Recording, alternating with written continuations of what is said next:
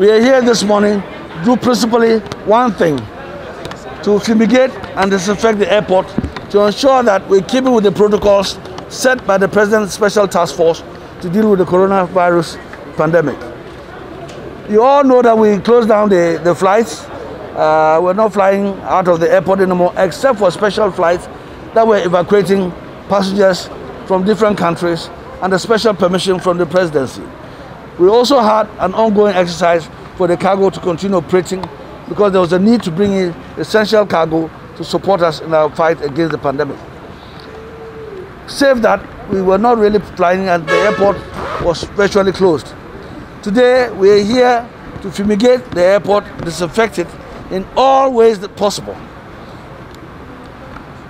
The airspace, the walls, the floor, the counters, everything that needs to be touched or that will be touched by the operators and by the passengers.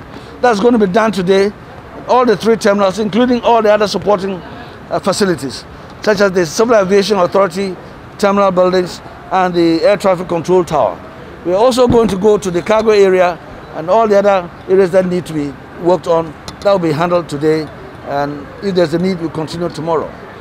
After that is done, the airport company, supported by the port health officials, or rather led by the port health officials, would make sure that all the things that need to be installed to support the implementation of the protocols will be taking place here.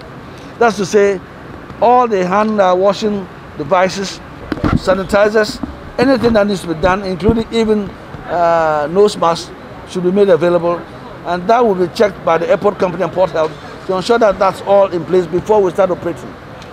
We're particularly doing this because we want to start the domestic flights first.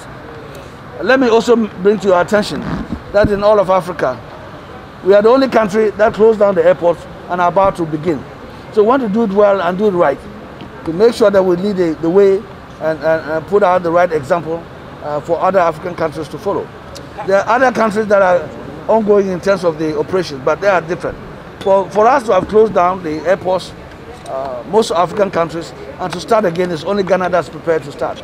We're hoping that after today and tomorrow, they'll be mopping up by the airport company and port health, and then soon thereafter, we'll see what else needs to be done.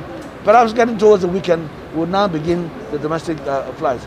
But it is possible that permission will be granted to foreign embassies who want to evacuate their personnel, as we've been doing. As and when they get the permission and bring their personnel here, the airport company will do what they normally do to ensure that the right thing is done to get them out of the country. It is essential because if we do not do it, it means that anybody who's come to fly, or any of the operators, the cabin crew, will come into contact with the virus, and that would not be good. Will keep spreading throughout the whole country. So it needs to be done. Principally, the president has ordered us to do that. That's number one. Secondly, the benefit of this is to make sure that nobody contracts it. That's all. As we speak, it's happening in Kumasi and in Tamale, and they're going to move on to Wa and Takoradi very soon. The provision has been made for them to make sure that all the gadgets, all the commodities that are required will be in place when we commence flying again.